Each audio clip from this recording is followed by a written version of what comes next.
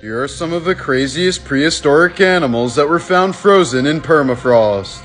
In 2007, this amazingly well-preserved woolly rhinoceros carcass was discovered by gold miners in Siberia. It's right around 39,000 years old.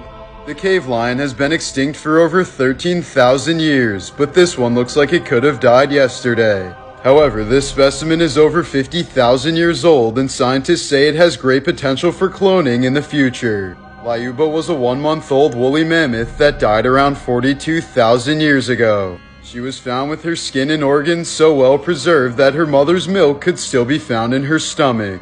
Dogor is an 18,000-year-old puppy that was found with his teeth, nose, and whiskers still intact.